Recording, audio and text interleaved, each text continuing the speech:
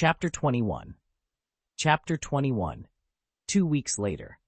The Ascendancy forces have successfully taken control of the entire planet. The leader of the Aurenian government, the Magnus, has been taken into custody and will be publicly executed in front of all the Aurenians. After taking the planet, Alexander had found out the exact number of people on the planet, which was 250 million.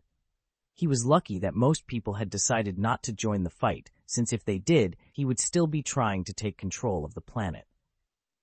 But it was also thanks to Titus, who had successfully gathered a lot of support on the planet from the people who wanted a better life. Though some who were military fanatics didn't like the idea and had joined the government in fighting. The entire planet was split between those who wanted a better life and those who supported the old ways. But there were more people who wanted a better life for their children and themselves, so the number of people who supported the old ways was only around 20 million. 10 million of those 20 million were killed trying to fight against the Ascendancy, while the rest surrendered after all the high-ranking members of the government were captured. Now Alexander was on board a shuttle heading down to the planet's surface to address the Aurenian people who decided to support him for a better life. His shuttle was being escorted by 10 fighters as well as 5 gunships. After a couple of minutes, the shuttle had arrived in the city of Fort Maximus, the former capital city of the Aurenian people. The shuttle landed at the former military capital building, which was used to oversee the entire Aurenian people and was the headquarters of the government.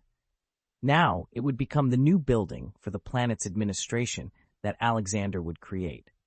As the shuttle doors opened, Alexander walked down the ramp with Urena and Yona following behind him, while in front of him was a mini platform where he will stand and deliver his speech to the Aurenian people. Hundreds of sentinel droids were already protecting the platform, with snipers on every building within a 5-mile radius.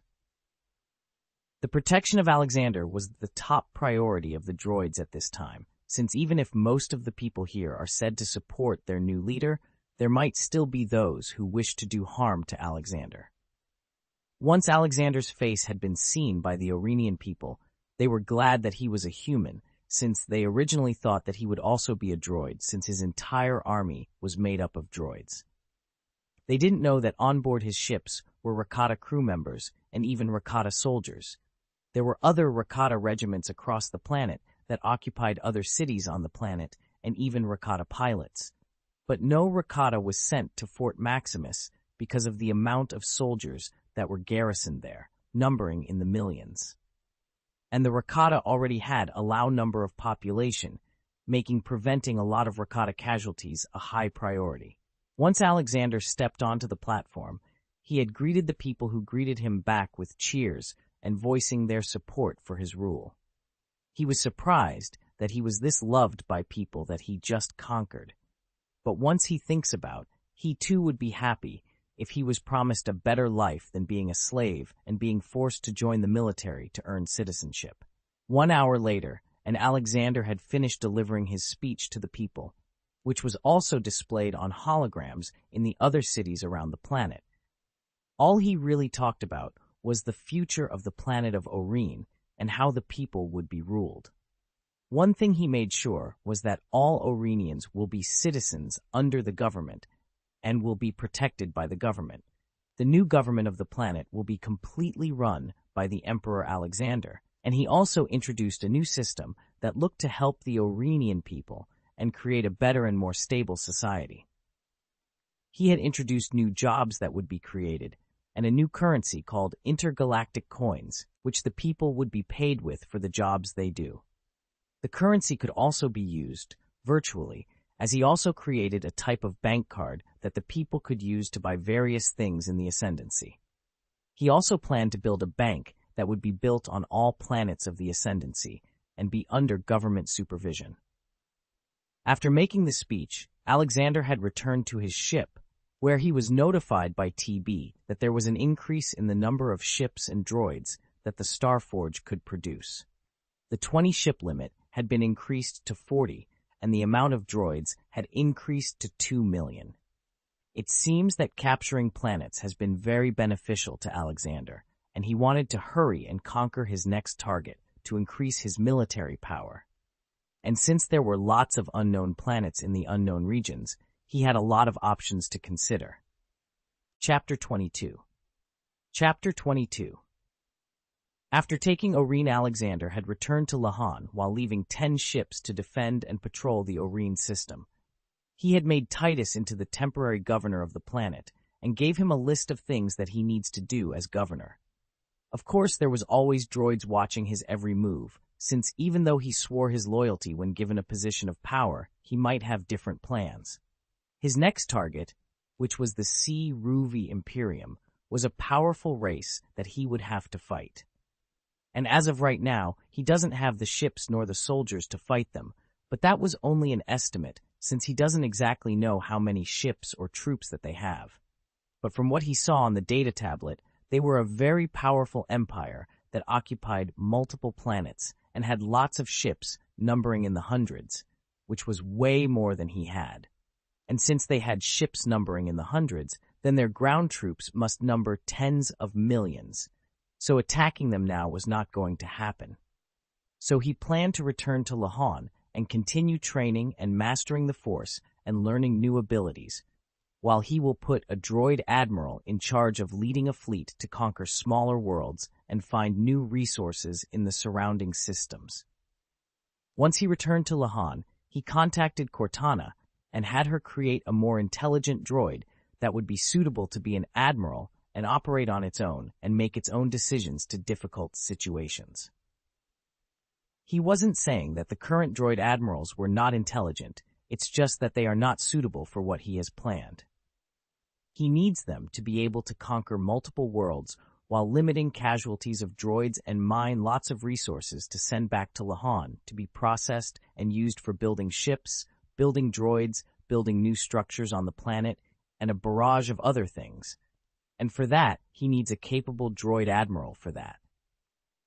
The process for creating a droid such as that didn't take Cortana long, as her knowledge and intelligence increases every day, so creating a droid such as that was a simple task for her. She finished it within an hour and was about to tell Alexander, but saw that he was busy with Urina and Yona, so she waited until the next day to tell him. The next morning, Alexander was laying on his bed looking at the information in the datapad about the Ruvi Imperium so that he can better understand them. He also looked at an organization called the Sorcerers of Rand, which were a group of beings who believed in a power greater than the Force, which they called the Dark. By following the will or the way of the Dark, they were granted special powers, aka the Force. There were two things he thought about the Sorcerers of Rand, those being that they could either be an asset to him and his empire, or they could be threat. But if he learns this new Force ability that he is struggling to learn, then they will be an asset that he can control. While he was deep in his thoughts, a holographic image of Cortana showed up as she was laying on his stomach. Alexander was still thinking about the Sorcerers of Rand that he didn't notice until she called his name. "Alexander," said Cortana in a low voice which spooked him. He had almost jumped hearing the voice, but he remembered that Urina and Yona were next to him, so he didn't move since he didn't want to wake them. "Jesus Christ, Cortana, you scared me for a second there," said Alexander. Cortana smiled, seeing as she successfully scared him. "You looked like you were thinking about something, so I wanted to scare you to see how you would react. Normally I wouldn't be scared, but since I was thinking about something, you caught me off guard, but forgetting about that. Have you completed it?" "Yep," said Cortana, as she pulled up the design and of the droid on the data tablet and some information on its capabilities.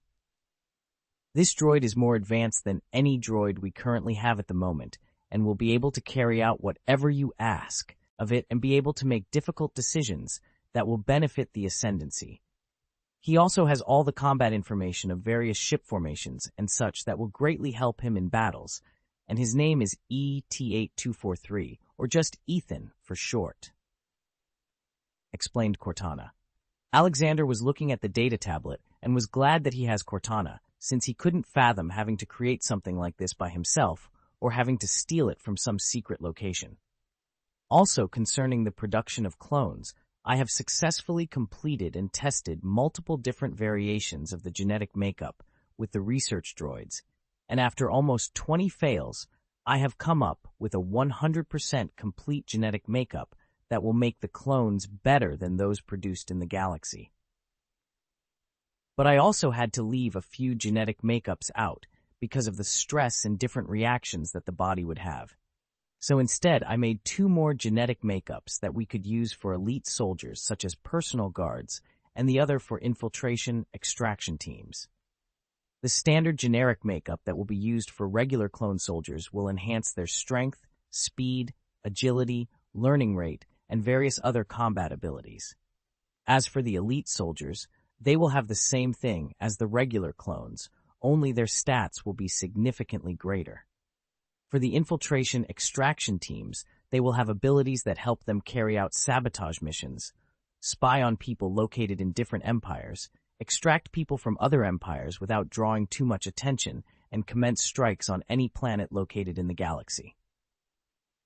Explained Cortana. Alexander smiled, hearing that since now he will have clones. How long would the clones take, and also what about that other project I asked you to make? The regular clones will take 9 months to become 18 years of age, while the elite clones they will take a full year for both types to become full adults. And as for that project, I need more time to design it and to gather more information before I come up with a complete model, said Cortana. Well, it is a hard task to do, but I know you can do it, said Alexander. Cortana smiled as she stood up. Thanks, Master. Your words are too kind. Master, didn't you just call me Alexander earlier? That was to surprise you, but if you prefer me call you that, then I will, said Cortana. Alexander thought about it for a while before he made his decision. Yeah, call me by my name from now on. Of course, Alexander, so if you will excuse me, I will start the production of clones immediately and continue with my research of new technologies, said Cortana as she disappeared. Seeing her disappear, Alexander continued looking at the tablet, but this time he looked at the new ship designs that he planned to start construction of soon once he gets the resources that he needs. Chapter 23. A year later, after the conquest of Oreen, Alexander has been training and mastering all Force abilities that he knew about from TB. He even mastered some of the more darker abilities that he would only use on his most hated enemies or when he sees that the time is right. The first batch of regular clones and elite clones has been produced, which numbered a total of 400K, which was currently the maximus that he can produce and maintain. He had the capacity to produce 900K, but he was told by Cortana that the current food that is being produced is not enough to maintain all the 900K clones, so he could only produce 400K clone armor. Keep in mind that this is only the Mark I version of the armor, meaning that as time goes by, new upgraded armor that will probably look different will be introduced. Cortana had also came up with the idea to start creating artificial farms, which Alexander thought was a good idea. But they didn't start building the farms until late in the year because of all the shipbuilding construction that was going on. Throughout this year, Alexander also discovered the Rakatan Archipelago, which was a region in the unknown regions that consisted of several scattered, isolated Rakata colonies. All of the planets were inhabited by the descendants of the Rakata who had fled Lehon just before the fall of the Infinite Empire in 25,200 BBY. But unlike Lehon, these Rakata have discovered spaceflight and have begun fighting amongst themselves over resources in hopes of once again achieving their once-lost glory. Before these Rakata fled the planet, they took slaves with them, which have survived throughout these thousands of years and are still enslaved by the Rakata to this day. Many of the slaves consisted of Togruta, Twi'leks, and humans. The rest of the slaves of other ancient descendants died. The droid Admiral Ethan had first tried to negotiate with the Rakata tribes of Makatak and Tulpa about surrendering, but they didn't like that idea and decided to fight back. But with their insignificant ships, they didn't last long, and soon their planet was invaded. After taking Makatak and Tulpa, Ethan had requested transport ships for the millions of Rakata that were on the planet. Alexander had already gotten the report from Ethan and was glad that he didn't have to contact him and what to do. So he had the construction droids build 2 massive ships that could carry up to 5 million each and had them sent to the 2 worlds to transport the Rakata to their homeworld. Makatak and Tulpa would be turned into mining worlds once the Rakata are gone. Ethan, after finishing setting up a mining operation in the Makatak and Tulpa systems, had proceeded to the next system, which was the Fetomp system that contained the next planet called Fetomp that also had Rakata on it.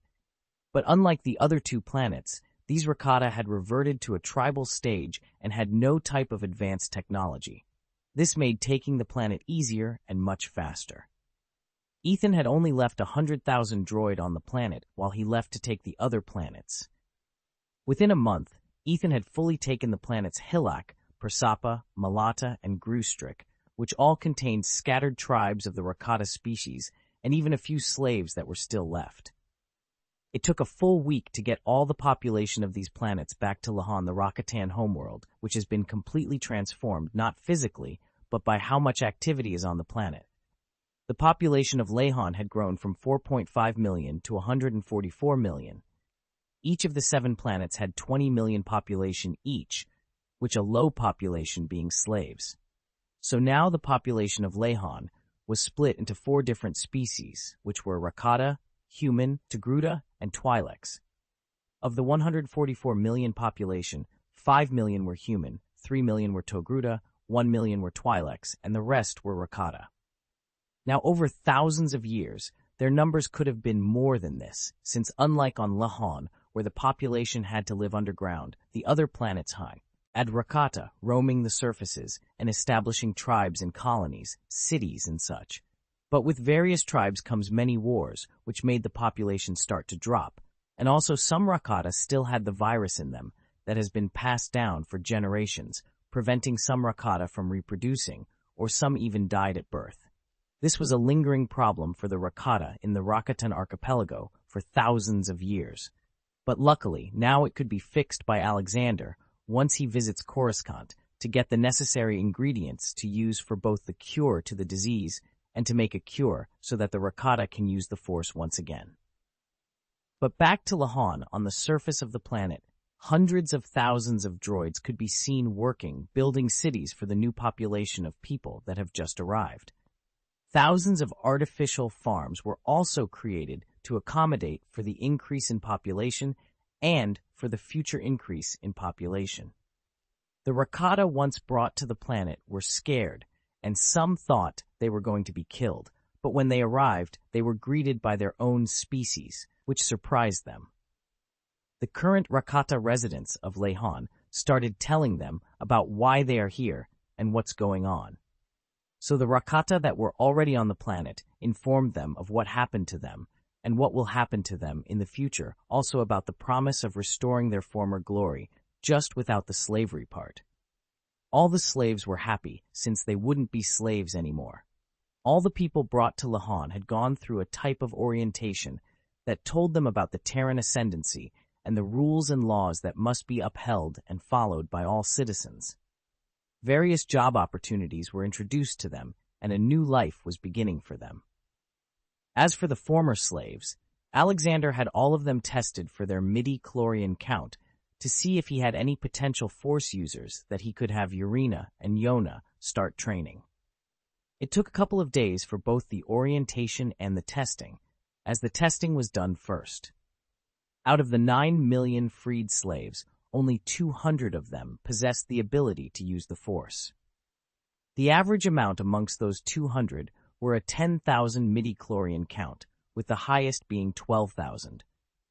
Alexander hoped to get somebody stronger, but he wasn't complaining as he now has 200 future Force users under his empire. Within these 200, 150 were humans, with 10 being Twi'leks and the rest were Togrutas. Majority of the users were male, while only 30 were females. Alexander had pulled these 200 people into his palace as he wanted to personally speak with them. Chapter 24. Chapter 24. Alexander had all the 200 future Force users that he will start having trained brought into a room in the palace. After everybody had came in and sat down, he started to explain to them what was going to happen to them. First, all of them will be trained in the ways of the Force and be a part of the First Order of the Guardians, which will be a Force organization directly under Alexander. They will be trained in all forms of the Force, both the good and the evil, so that they can learn to balance between the two. Any person who fails to learn balance and be consumed by the dark side will be kicked out of the Order and thrown into a prison to be confined for the rest of their lives. This had made some of them scared and more determined to learn balance because nobody wanted to be put into a prison for the rest of their lives. And they were even more determined since Alexander had freed them from being slaves. The reason that had a big impact on them is because they have been slaves for thousands of years. Their ancestors had tried to break free from being slaves, but failed now. Because of that, they have been treated even worse after the slave rebellion. That was the only rebellion that happened, since nobody wanted to rebel again and lose their lives in a war that they probably won't win. So for thousands of years, they have always been hoping that a day would come and when they were free. And now that day is here. And they are even given the chance to become a powerful Force users, something that they haven't seen for thousands of years and only thought was a legend from the past. They would not waste this opportunity, as they all got down and groveled on the floor as they did as slaves and swore their loyalty. They didn't know to bow or anything, since as slaves they are lower than anybody and often groveled before their masters, like so. Alexander was surprised by this and had motioned them to get up, since from now on they wouldn't have to grovel before anyone. Urena, who was standing beside Alexander, had spoke. "Yes, you won't need to grovel, but instead you will learn how to bow, so let me show you," said Urena, as she stood right in front of them and bowed her head with her body leaning forward slightly. The former slaves had copied her, eager to learn how to bow since they didn't know. Alexander shook his head, seeing what was happening in front of him.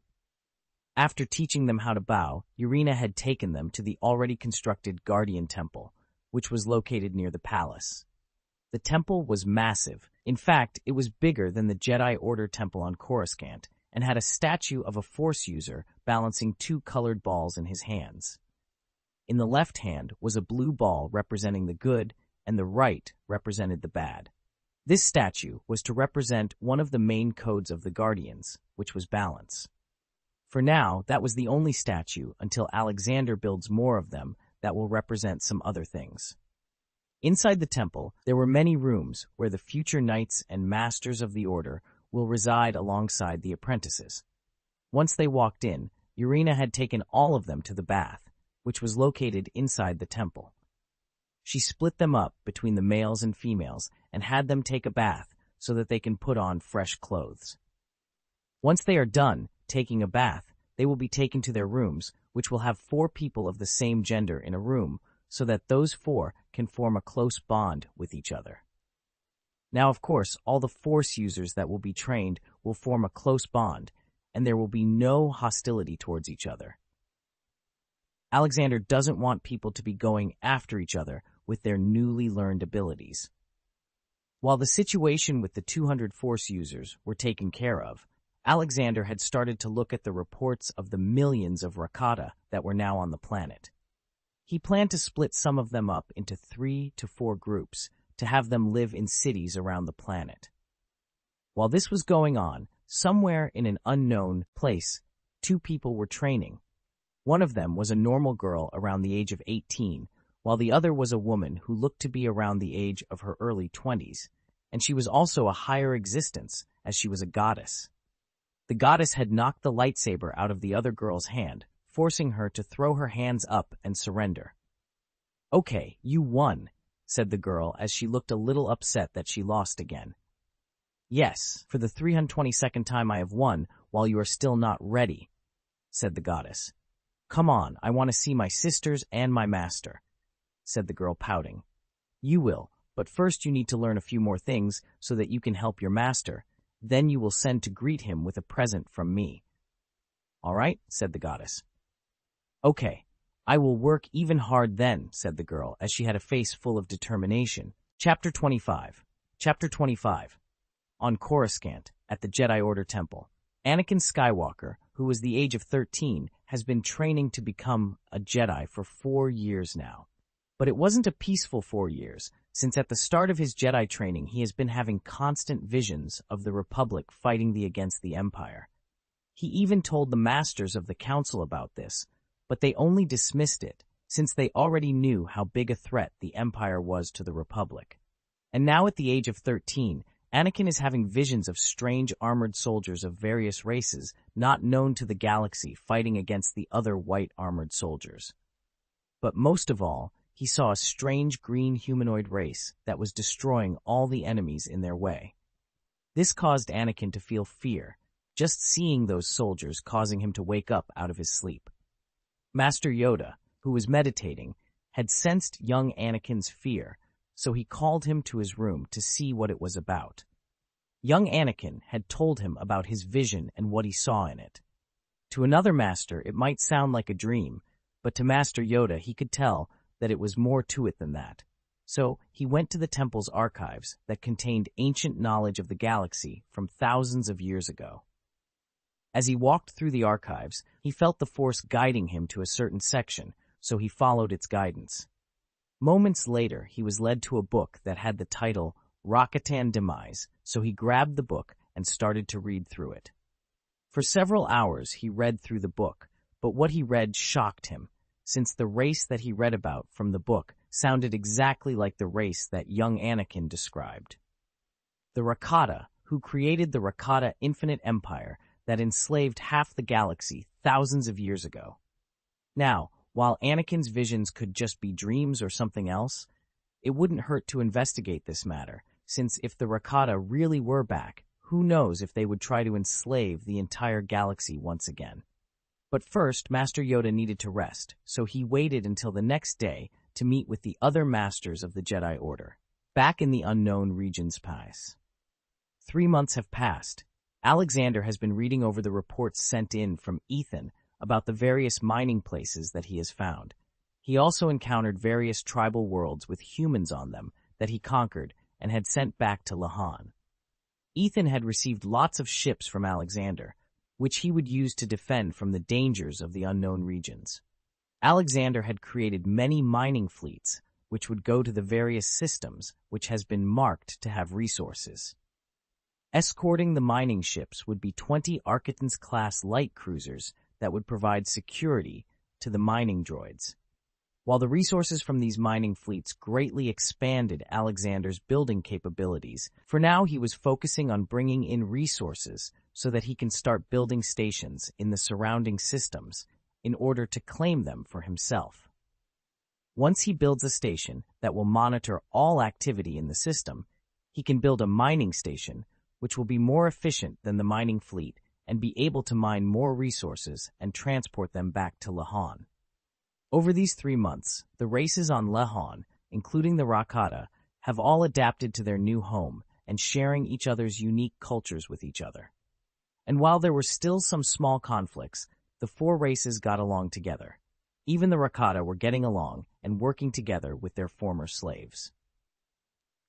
Many tried to rebel and influence people that working together with slaves is an insult to their species, and many of the new Rakata joined them and tried to cause problems for the capital city, but they were put down by other Rakata and human security forces. Because of this, nobody ever thought to speak out again and only decided that changing their ways would be for the best. Also, the Star Forge capacity increased since it has been a year already. The number of ships he could produce has been expanded to 80 and the number of droids to 4 million. With this increased, Alexander didn't waste any time and starting producing droids to speed up the various projects that he has going on, since he will be leaving in a week to go to Coruscant and get the ingredients to make an antidote for the Rakata disease that won't allow them to wield the Force. Coming with him was obviously Urena and Yona and 10 HK assassin droids that would protect him while he was on the planet. Cortana would also be with him, since she would be connected to a device developed herself that would allow her to communicate with him and see what he sees. She would also be able to talk to him, of course, and if by any chance she loses connection with him, she can also see through the HK assassin droids. And if she still can't see him, she will have 1 million droids on standby that will be a 10-minute jump away from the system that will start attacking the planet along with a fleet. Now, while smaller in numbers, Alexander's fleet has expanded to a total of 10 superstar destroyers that will attack the planet and rescue Alexander at all costs. Alexander would also use this chance to start up a mercenary company, corporation. He would sell high-valued ships at an affordable price that will baffle the galactic community and build up his wealth. Cortana had come up with a perfect plan for the corporation, since building high-tech ships would attract lots of customers, even the unwanted ones like the Empire.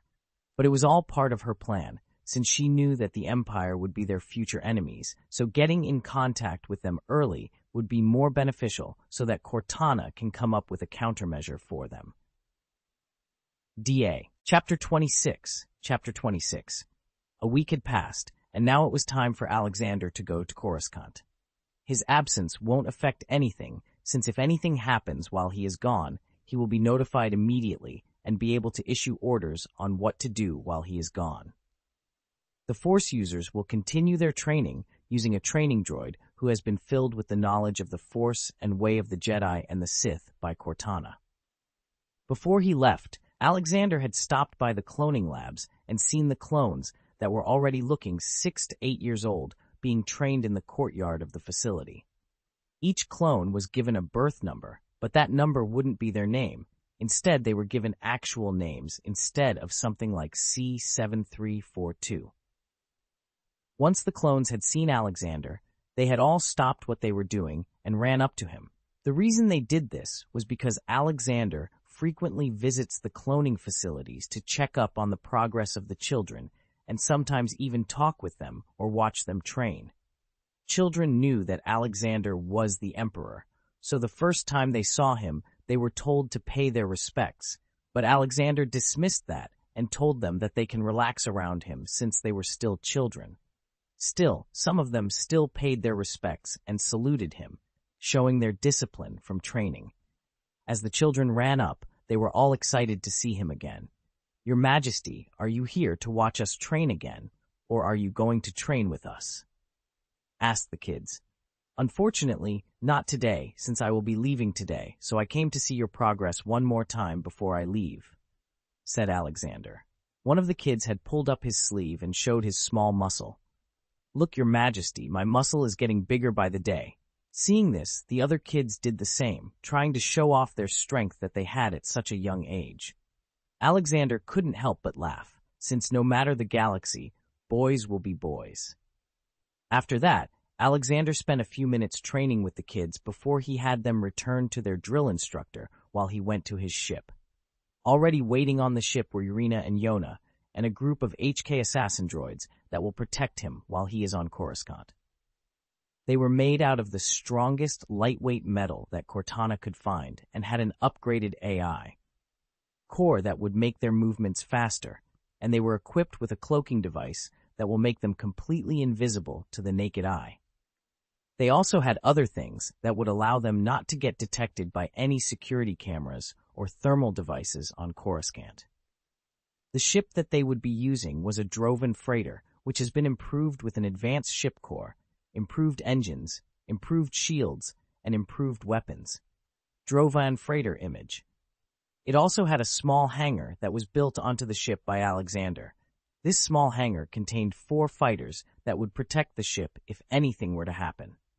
In the cargo hold were crates full of droids that would deploy if anything bad were to happen.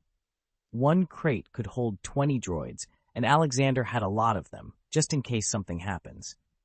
And if they are for some reason stopped by a contraband search, Alexander can hide the crates in a sealed-off part of the cargo hold, leaving just the crates full of resources that he will use, since an empty freighter would seem kind of suspicious. Leaving that matter aside, Alexander walked to the bridge and sat down in his chair, which was placed in the middle of the room, while Urena and Yona sat down in the chairs next to him. The droid pilot turned around and asked for permission to take off. Alexander nodded, and within a few minutes, they left the atmosphere of the planet and jumped into hyperspace. Chapter 27.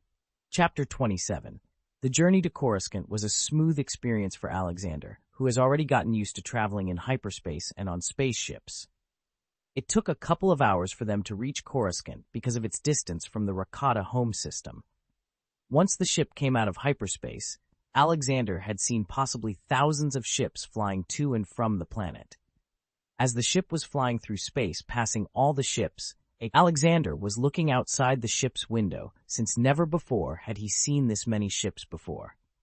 And each ship was flowing through traffic in an organized manner, making the flight to the planet much easier. After a few minutes, Alexander's ship had breached the atmosphere and was now heading towards the eastern spaceport on Coruscant, which was where visitors mainly go when visiting Coruscant. And that was where they were headed, to the eastern spaceport. As they flew towards the location of the eastern spaceport outside the ship, there was even more traffic on the planet, as Alexander saw probably more than 10,000 ships flying around the planet in an organized manner. These ships were flying in the skylane, which was a level of repulsor lift traffic that allowed airspeeders to move about cities without causing crashes and such. Alexander's ship needed to take the skylane to get to the eastern spaceport, so when it was safe, the droid pilot had slipped into the skylane, not causing any traffic crashes or jams, and proceeded on through the skylane just like all the other ships. Looking at the way that the skylane is utilized, Alexander figured that he could use this once his planet starts developing more into a more modern planet where traders and such would come and visit him, and the people living on the planet would be able to take air taxis and such. While he was thinking about using the skylane idea for his planet, they had arrived at the eastern spaceport and had to permission to land from the Coruscant Security Division located in the spaceport. Luckily, it didn't take long, and after a few minutes, they were directed to an empty port where they landed. Outside his ship, the Coruscant security team were awaiting Alexander to open the doors of the ships to initiate their inspection of the ship for contraband or anything suspicious. Alexander had already prepared for something like this and had the crates with the droids in them hidden in a secret location on the ship, while he left out the food that he had brought so that it wouldn't seem suspicious that he had an empty cargo ship. After a few minutes, Alexander had opened the doors of the ship and was greeted by an officer of the security. The officer had seen Alexander walk off the ship with two beauties behind him, but he didn't say anything and instead carried on with his job, but he still couldn't help but look. "Welcome to Coruscant, sir. We are the inspection team, which under Coruscant law have to inspect your ship for any contraband or anything that is unregistered for selling," said the officer. "No problem, but this is my first time on Coruscant, so what would be illegal and what would be legal to bring?" said Alexander, as he was trying to act like a visitor and not raise any suspicion. "Well, naming all of them would take hours, so I will just show you a list of the top illegal items that we look for," said the officer as he showed Alexander a list of all the illegal contraband that they looked for. Alexander looked through the list for a few minutes before he stopped, since he had seen enough. "And as you have seen, weapons on their well, they are not illegal to sell or anything. You just need to have the things you're selling registered already and have the buyer's name with you. And once we confirm that your weapons are legal, then you can proceed to the Merchants Guild to sell them to the buyer," said the officer. TC. Thought Alexander, since the Merchants Guild might be a good place to start if he were to start up a business in selling ships and possible weapons. "So let's say if I want to start up my own business, where would I need to go for that? Or is that also what the Merchant Guild does?" asked Alexander. "Yep, you should talk with one of the receptionist droids that will have all the information you're looking for and help you to start up your business. But first you would need to get a trading license and then have something that you can actually sell," said the officer as he explained the process. Alexander nodded as he listened to the officer explaining the process. Then he looked over at Yona. Yona put that on our things to do before we leave so that we can get that out of the way, said Alexander. Also, where would I find these medical ingredients? Said Alexander, showing the officer the items that he originally came here for. Well, I don't know, since these are not common medical ingredients, so all I can say is for you to talk with the Merchants Guild, since they will have more information regarding these items, since they often receive a lot of cargo with different things in them, so they might have a trader selling them, said the officer. Alexander nodded and thanked the officer for the information. After that, the inspection team had come back and reported that the ship was all good, so they left to go to their next job. Meanwhile, Alexander returned to his ship and had the droids who were hiding to come out. Okay, I want 2 of you to stay cloaked and position yourselves on rooftops, but remain hidden, and if you are spotted by anyone, be sure to eliminate them as quietly as possible. We don't want to attract too much attention, said Alexander. The droids saluted as they activated their cloak and ran off of the ship. As for the rest of you, I want 2 to come with me unarmed, while the rest remain on the ship and don't let anybody under any circumstances come aboard. With that, Alexander left the ship with Urena and Yona behind him and 2 droids. He proceeded towards the Merchants Guild, where he needed to go to learn about the medical ingredients that he needed. Meanwhile, at the Jedi Temple, Master Windu and most of the Jedi High Council had for a split second felt something strange with the Force, since they felt that for a second a powerful presence had popped up on Coruscant, but then it disappeared.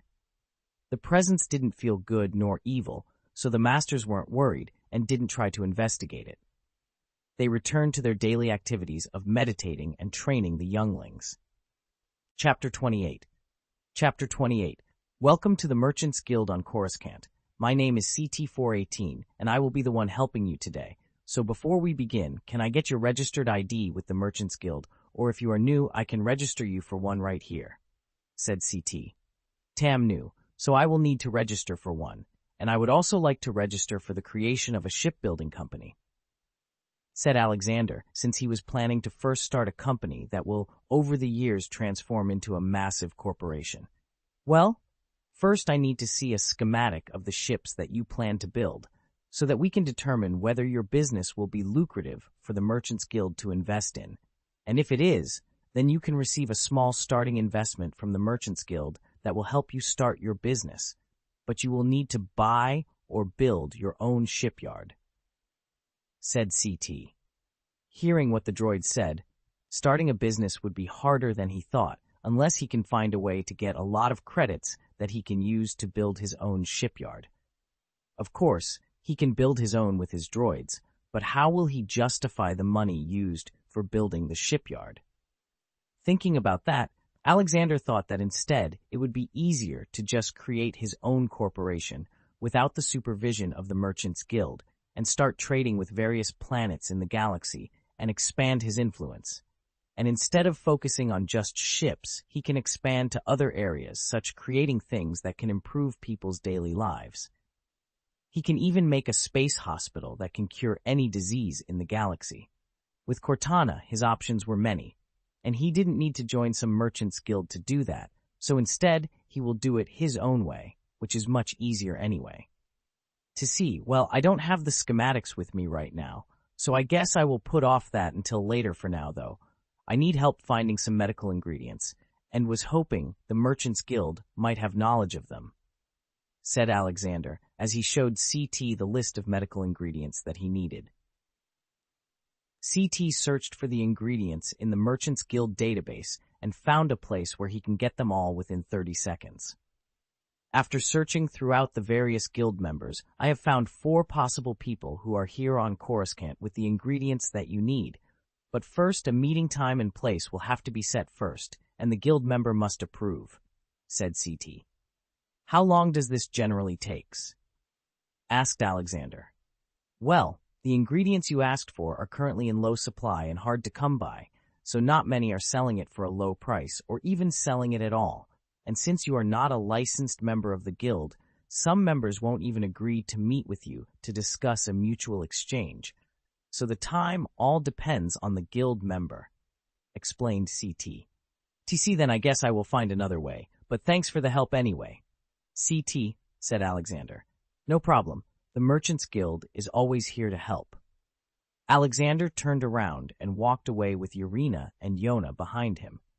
Instead of their normal clothes, they were wearing robes which covered their bodies, hiding their lightsabers and armor underneath.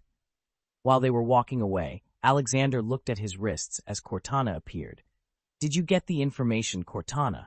Yes, I got the names and location of all 4 of the people that the droid found. Now all we need to do is pay them a friendly visit, and we can get the supplies, said Cortana, with an emphasis on friendly. Yes, have the assassin droids keep tabs on all 4 of these traders, and make sure to inform me if something important happens. But for now, I will explore the city a little, since it is my first time seeing an entire planet that is one giant city, said Alexander. Also, Master, if you need money to start a company, I could just hack into the Merchant Guild and transfer over any amount that you need to your account, and nobody will ever find out, said Cortana. Hearing that, Alexander had the most perfect plan that he was going to use, Ertana for, and for starting his corporation. It involved what Cortana just said about hacking into the Merchants Guild and transferring money to his account.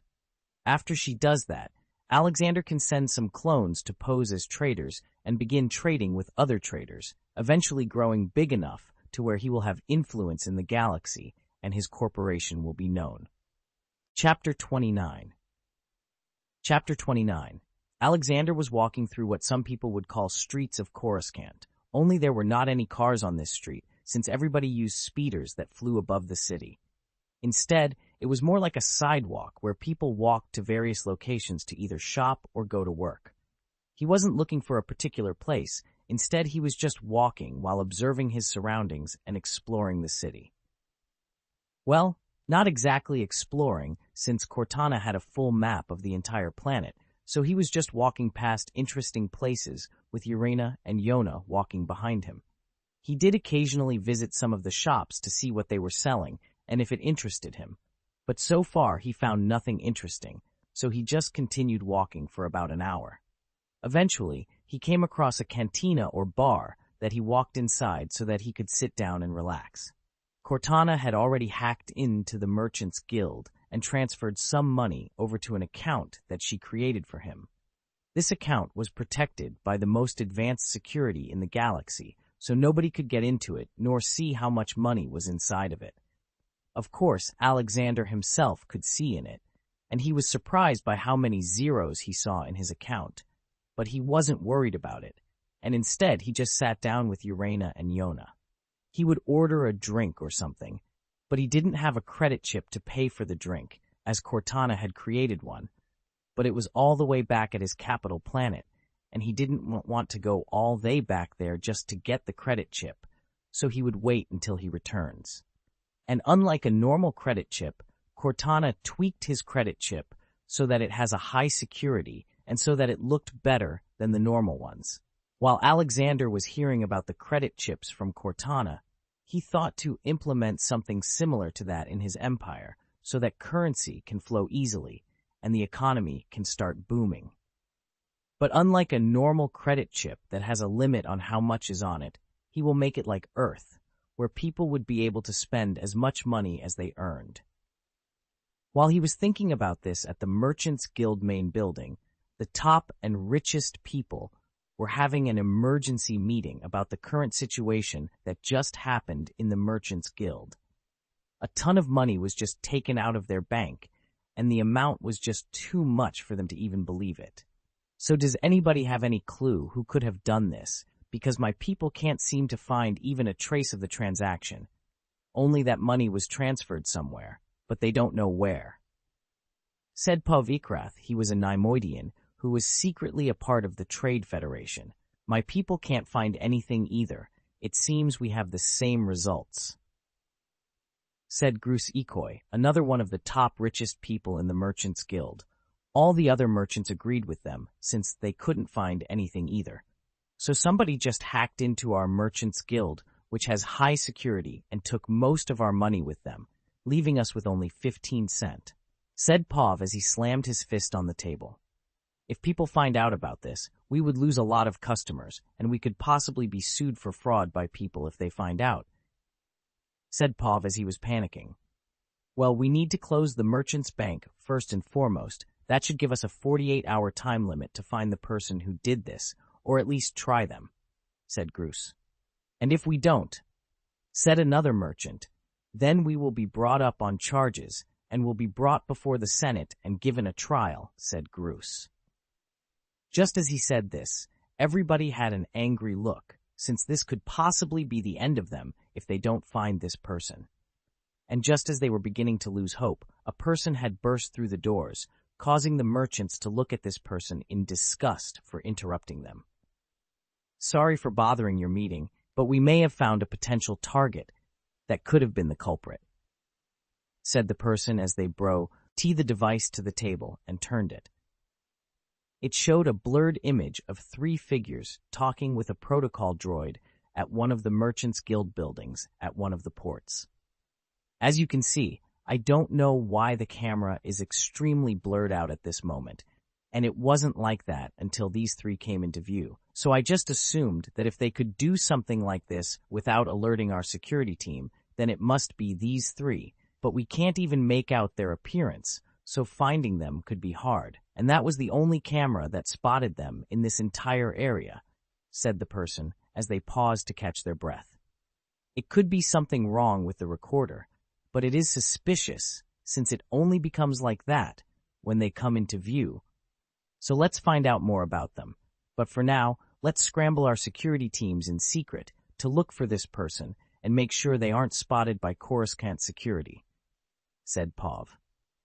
The person nodded and left, leaving the merchants to further discuss what they can do to solve this problem. Chapter 30. Chapter 30. Master, we are almost there. The target building is only a couple of minutes this way, said Irina. Currently, they were heading towards the building where the merchant that was selling the medical ingredients was located. The HK assassin droids had tracked the merchant and his merchandise to this location, and they were now surrounding the building, watching the merchant and making sure he didn't leave. With the merchant was a group of hired mercenaries to protect him and guard his merchandise that he was planning to sell. Master, it seems that the merchant is meeting with some other people in secret, who I have found out to be people from the Trade Federation, and from their conversation, they appear to be looking to buy the medical ingredient that we came for, said Cortana. The Trade Federation, huh? Alexander was a little surprised to see that the Trade Federation was looking to get the exact thing that he came here for. He was also curious as to what they would use it for, or if they were only going to just buy and sell it somewhere else for a higher price. Have the droids take out any guards in and around the building and to secure everybody inside the building, but make sure not to harm the merchant. As for the Trade Federation officials, I don't really care about them, said Alexander, since he had no need for them right now. After a few minutes, they arrived in front of the building, and they were greeted by 2 HK assassin droids.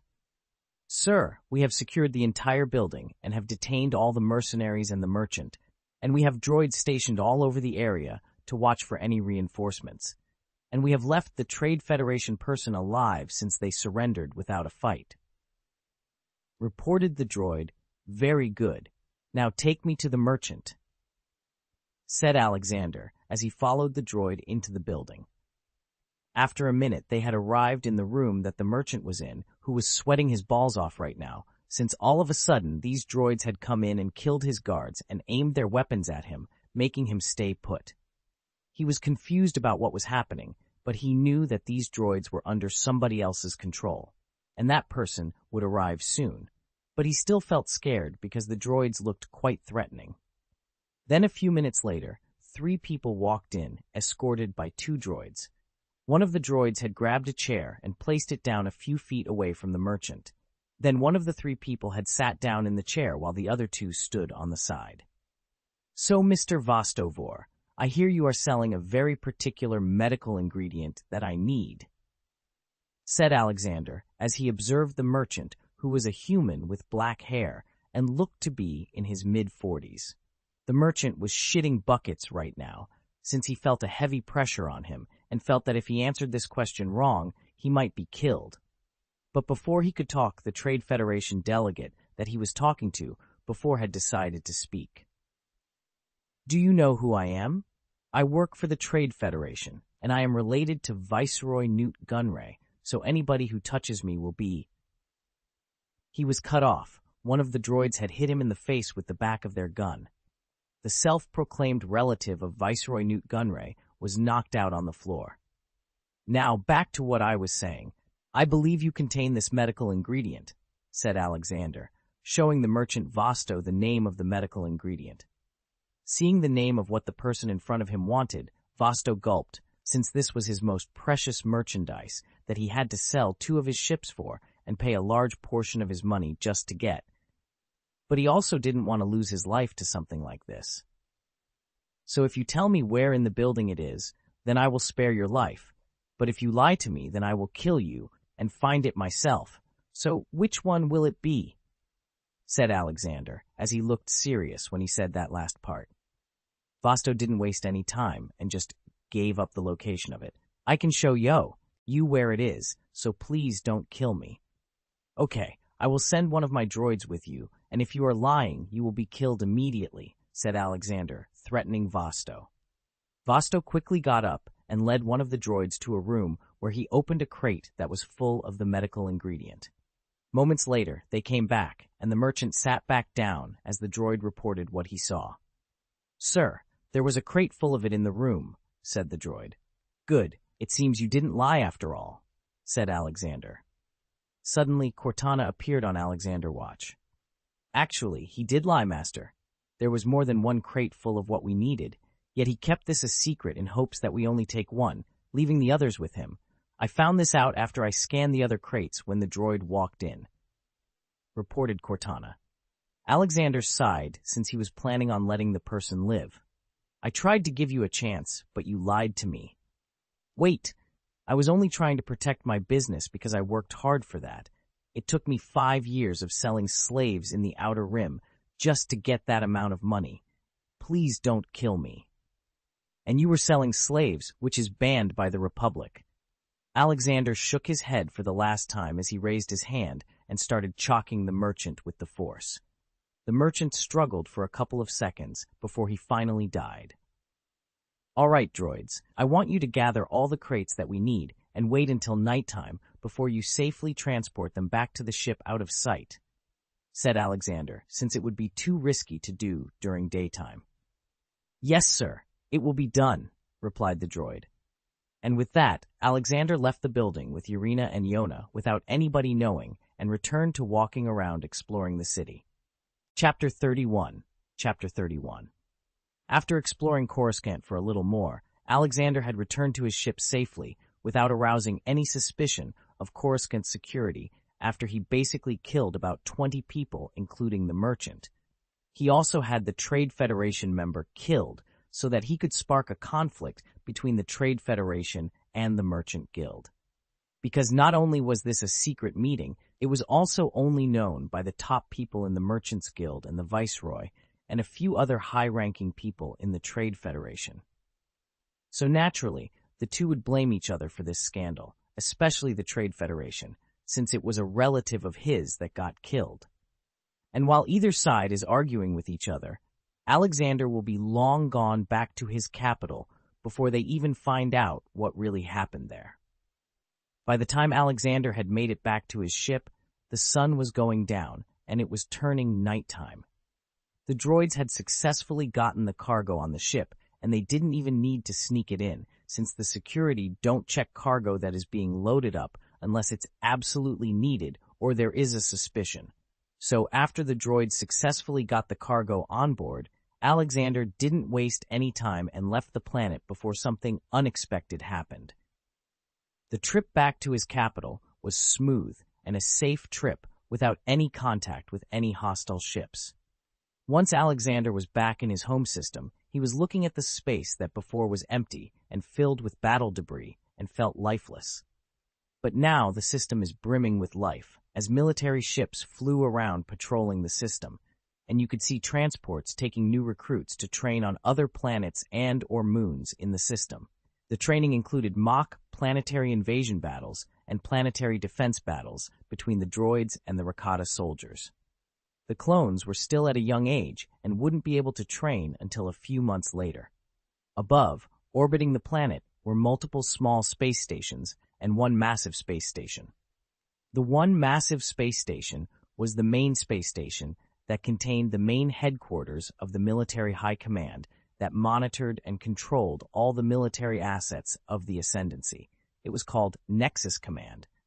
And the smaller stations were defensive guns that would protect the planet from invasions.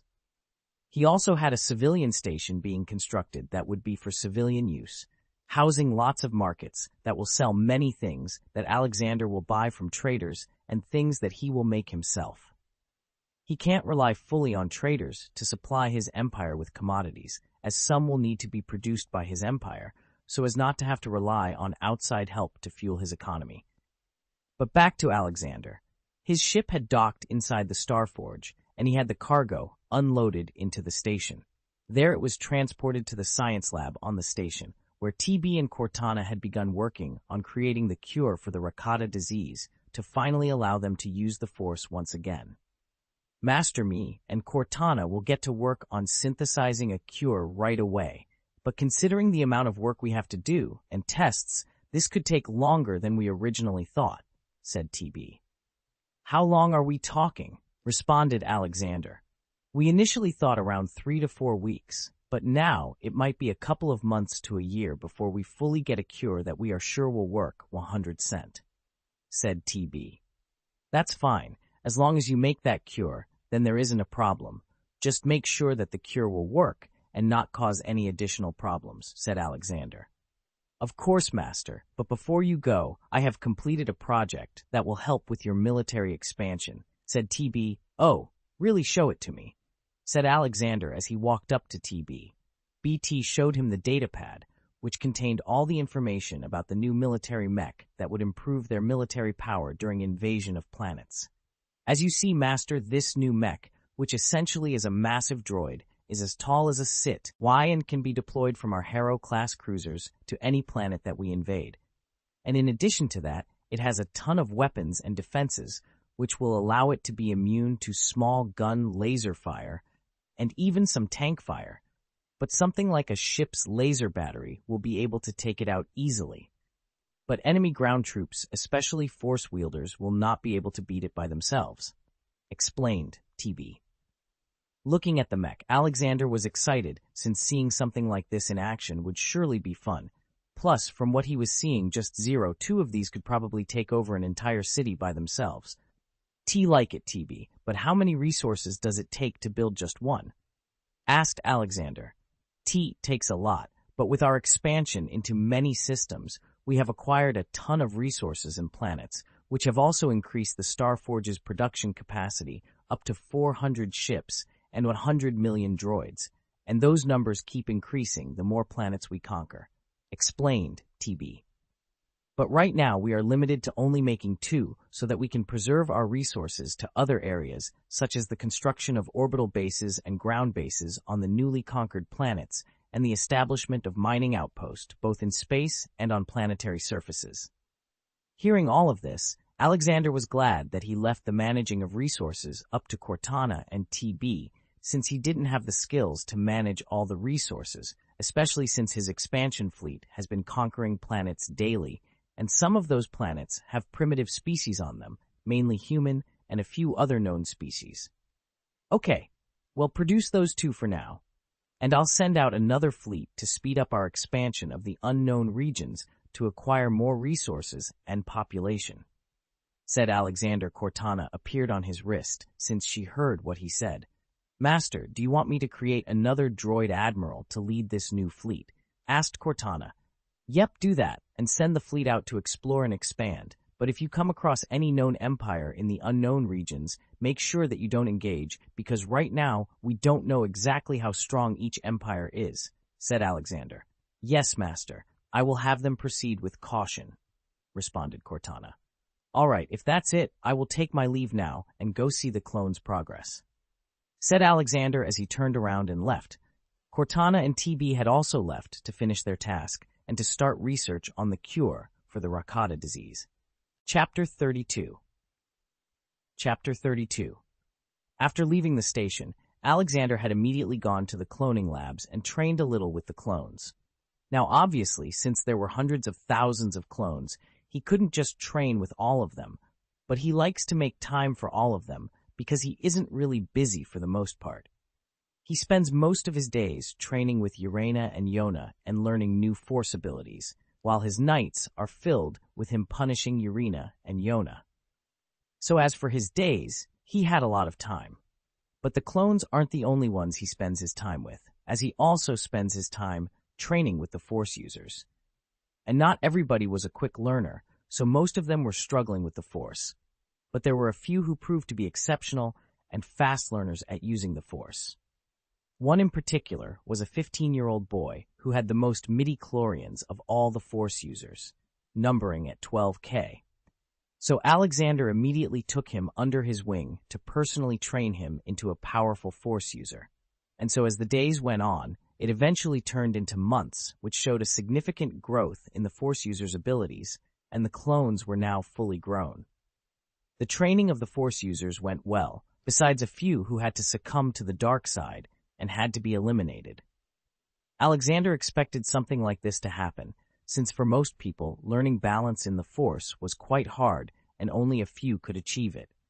So of the original 200, only 187 were left. But that wasn't all the Force users, as the more he conquers planets in the unknown regions, he gets access to more Force users. So he had in all around 2K Force users who live and train in the Guardian Temple. Also, so far the Guardians only have around 50 knights that have earned that rank. The rest are still in their training stages of learning to balance between the good and the bad. But give it a couple of more years, and he will have more knights.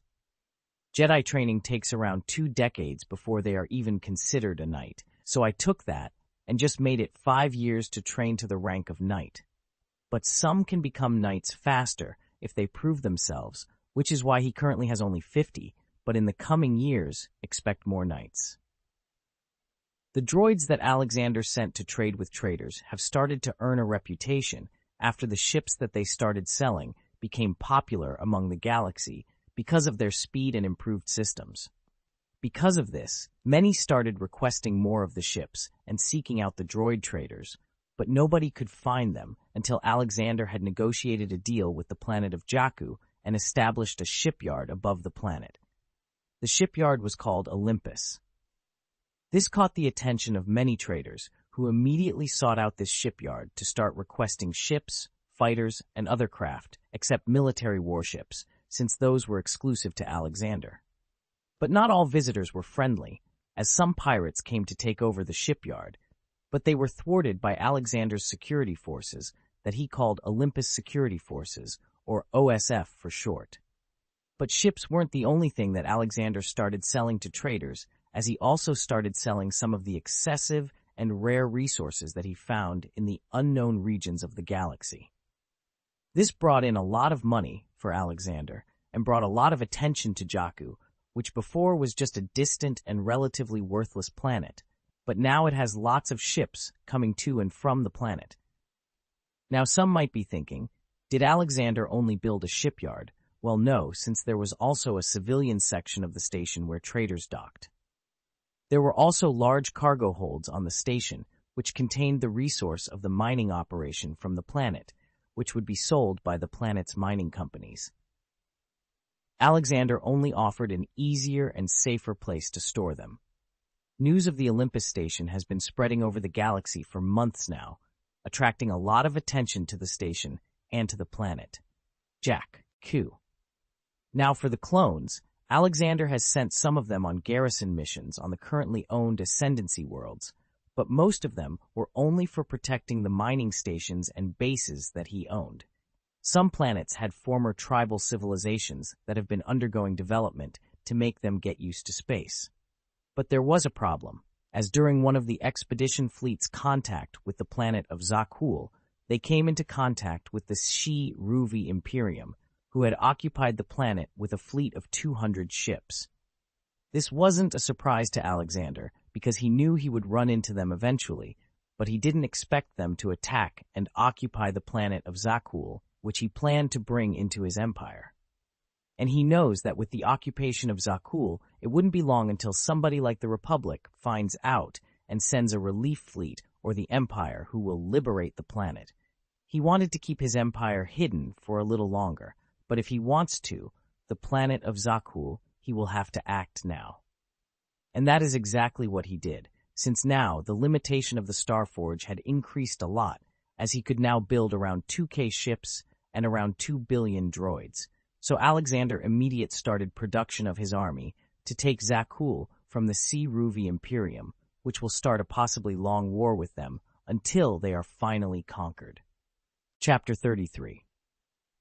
Chapter 33.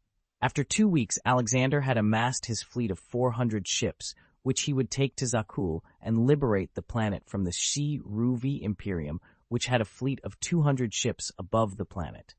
The Galactic Republic has been trying to find a peaceful means to end the occupation of the planet, but politics takes time, and right now with the Republic greatly fractured because of the Great Separation, many senators are reluctant to send aid to a single planet. In just 2 weeks, the Republic have accomplished nothing, as they continue to argue and debate whether they should send aid, but slowly more senators were switching to send, since they didn't want the Galactic Empire to liberate the planet, which would boost their support around the galaxy, and also decrease the Republic influence even further than it already is. As for the Galactic Empire, the Emperor has a strategic reasoning for wanting to liberate the planet, which is the fact that Zakul has a unique connection to the Force, being balanced between the light and dark sides of the Force. And it also contains ancient knowledge about the Knights of Zakul, which Palpatine could use against the Jedi. This was also the reason why Alexander wanted to liberate the planet, because of its balance between the Force, which would be the perfect place to train his guardians into the perfect balanced Force users. Above the planet Lehon, the capital of the Terran Ascendancy, Alexander was inside his new capital ship, which he named the Imperator. The ship in question was a new ship produced called the Assertor-class Star Dreadnought. Image here. While it wasn't bigger than the First Order's Supremacy-class Dreadnought, it had the firepower and shields to match it, and maybe even overpower it. In Alexander's fleet were also carriers, cruisers, and transport ships, which would carry the troops down towards the planet. He also had 10 Executor-class Star Dreadnoughts placed in key locations in the fleet formation, but 2 remained with his capital ship. Alexander also had a secondary fleet of 500 ships on standby, just in case an unforeseen event such as the Empire also attacked the planet, or the Ruvi Imperium sent reinforcements to hold the planet. On board the deck of the ship was Clone Admiral Jacob, who was standing in front of a screen looking at the condition of the fleet and making sure everybody was prepared to depart. He was the first admiral appointed to a high position such as this, and he earned it through his recommendation from the Naval Academy. Behind him, the automatic door opened, revealing a person being escorted in by 2 well-known Force users in the Ascendancy. Admiral Jacob immediately saluted upon seeing the person. "Your Highness, the ship is yours." This is what was taught at the Naval Academy, that any time the Emperor comes aboard, they are to transfer control to him, no matter the ship, unless the Emperor says otherwise. "At ease, Admiral Jacob. Tell me, how is the fleet coming along?" asked Alexander. "Sir, the fleet is finishing loading the last few cargo containers that we currently need, and should be done within minutes. Otherwise than that, all ships in the fleet have reported that all personnel are active and ready, and all equipment, including fighters, ground vehicles, and transports, are all accounted for," said Jacob, as he placed both his hands behind his back, standing at attention. "Good. Tell me when all the cargo is done loading, so we can head out," said Alexander, as he walked towards a chair that was specifically designed for him. "Yes, sir, I will inform you. Also, it's a pleasure to meet you again, Lady Urena and Lady Yona. I trained with you a few months ago at the Academy," said Jacob. Urena and Yona thought for a while before they remembered him. "Yes, I remember you, Admiral Jacob. You are the one who aced the Naval Academy test and received a recommendation to become the first clone admiral, if I recall. Well, you have a big task ahead of you, so good luck, said Yona, since she was the one who looked at the recommendation and accepted it. As the first clone admiral, you have a lot of weight on your shoulders, so best of luck to you. And remember, we all make mistakes, but how we own up to them is how we learn and improve ourselves, said Urena. Yes, my ladies, I will always remember your kind words. Thank you, said Admiral Jacob as he saluted them. Urena and Yona smiled before they returned to their seats, which were placed next to Alexander's. Alexander had pulled up the holographic screen and began to look through all the ships in the fleet. A few seconds later, and the final cargo shipment was done. Your Highness, all preparations are complete, and the fleet is awaiting your command to move out, said Admiral Jacob. All right, said Alexander as he tapped on the holographic screen, opening a message to the entire fleet. Attention, fleet, this is the Emperor speaking. For many years, we have hidden in the shadows of the unknown regions, slowly expanding our territory without the galaxy knowing, and we have avoided fighting other powerful empires in the unknown regions. But now we are powerful enough that we can challenge those empires and beat them. The planet of Zakul is currently under occupation by the Sci-Fi Imperium, a rival empire located somewhere in the unknown region. The Galactic Republic has already been informed of this and have been asked and pressured by the galactic community to do something about this. But it has been 2 weeks, and the only thing they have done is debate on the matter, while innocent people are either killed and enslaved based on reports from our spy droids. This is something that I do not tolerate, which is slavery. So today we are going to liberate the planet of Zakul and bring it under our control, freeing the people from the Sci-Fi Imperium. And after we take the planet, we won't stop there, as we will take the fight to the Sci-Fi Imperium and completely destroy them. This is one of the many wars to come that we will win, so let's show them our might and defeat these invaders. Everybody on the ship started cheering and became even more eager for the battle ahead. Admiral Jacob, prepare the fleet to jump into hyperspace. Yes, sir, said Admiral Jacob, saluting. He then returned to his station and issued orders to the entire fleet to prepare to jump to hyperspace. The pilots had started prepping the ship, all systems green across the board. Reactor levels are stable, engaging engines.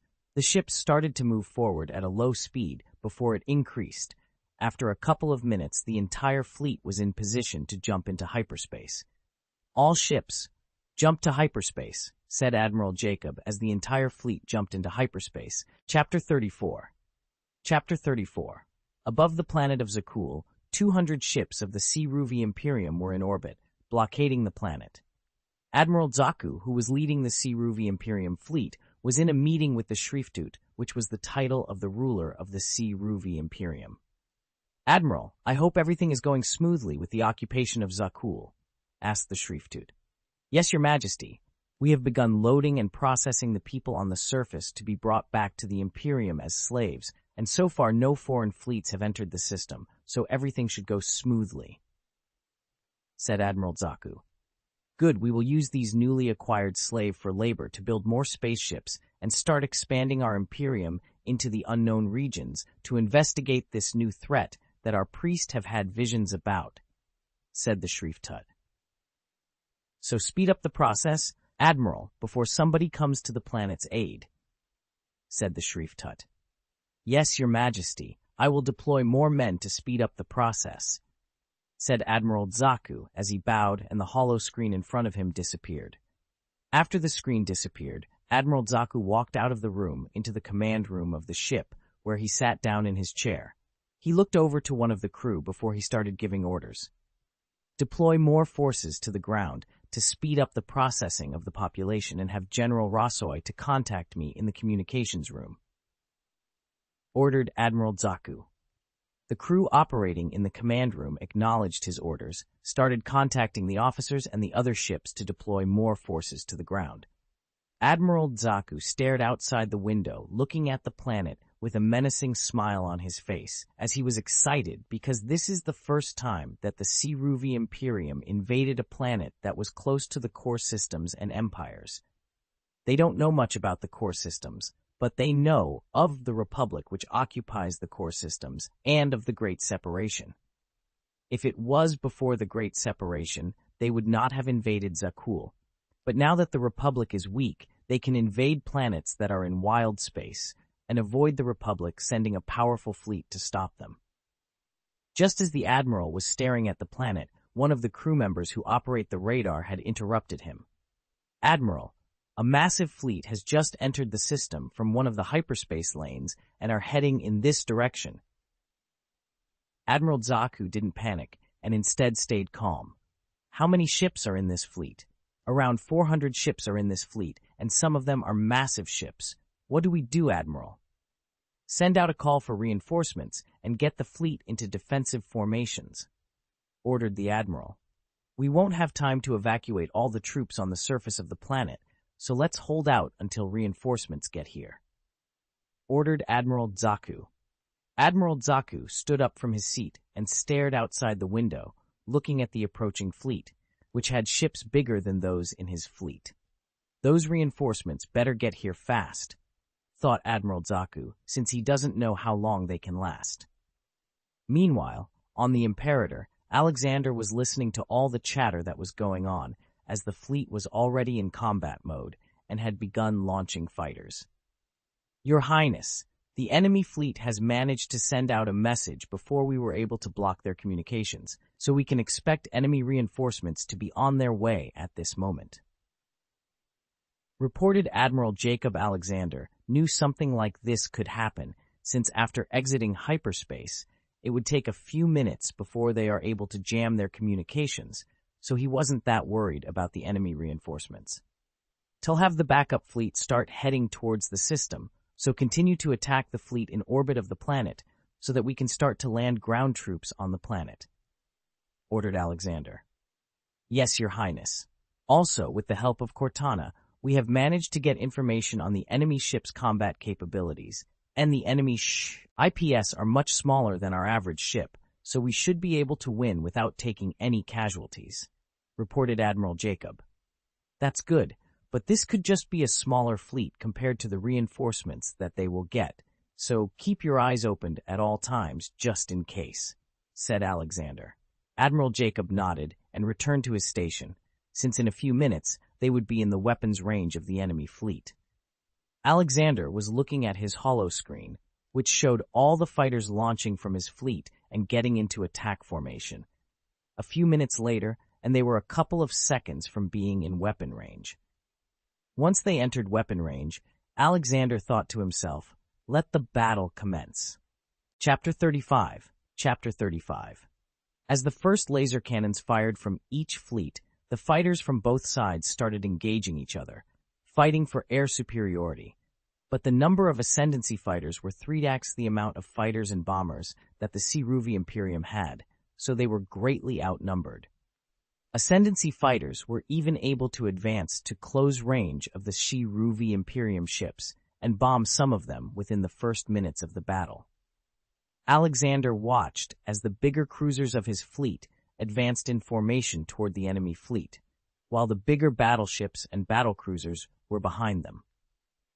The support ships were placed behind the fleet in a safe place to protect them from enemy fighters and bombers that managed to get close enough. The Ruvi Imperium ships were being beaten badly as their technology was no match for the Terran ships, but that didn't mean they were ineffective, as so far they managed to take down a frigate which was too exposed to the enemy fleet. But even that didn't compare to the amount of ships that the Terran Ascendancy managed to destroy within 30 minutes of the battle, which numbered nearly 60. Admiral Zaku, seeing the condition his fleet was in, knew that they wouldn't be able to hold out much longer, but if they don't, then the enemy fleet will have control of the system and be able to invade the planet. He only hoped that reinforcements came in time to assist them, but little did he know, reinforcements were not even on the way. Prelude to the Battle of Zakul at the Ruvi Imperium homeworld of Lawek. His Majesty the Shriftut was talking with one of his advisors. "Your Majesty, the small fleet we sent to take the planet called Zakul is currently being attacked by a fleet which has the same ships that we have seen from the unknown fleet which roams the unknown regions with its superior technology, reported the advisor. So there could be a possible connection between this enemy fleet and that unknown fleet, which goes from system to system taking them over, said the Shriftut. The advisor nodded his head while bowing. Yes, and if they can send a big fleet of 400 ships out, then they must have a backup fleet waiting somewhere. So when we attrive with a reinforcement fleet, we will be attacked by an overwhelming enemy fleet. But that is only my guess. T have thought of the same thing, but by not sending a fleet, then we will lose loyal soldiers who are on the surface of the planet. So I will send a reinforcements, but not to fight, but to delay the enemy fleet so that we can get our ground troops off of the planet and regroup. That is a good plan, Your Majesty, said the advisor. While I do that, I want you to try and investigate where this strange fleet came from so that we can find their homeworld or base and attack them with our full force, said the Shriftut. T will get on it right away, Your Majesty. Good, I will await your results.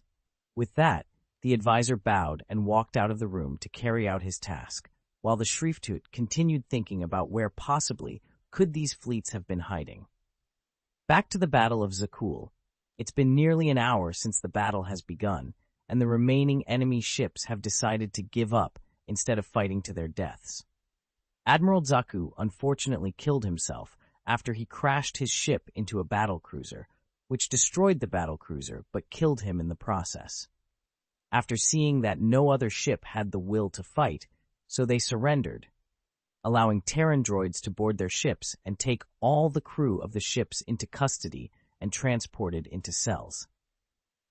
Now that they had control over the system, Alexander began preparations to land his army at a resistance location, which contained a small army of people who armed themselves and started resisting the enemy occupation.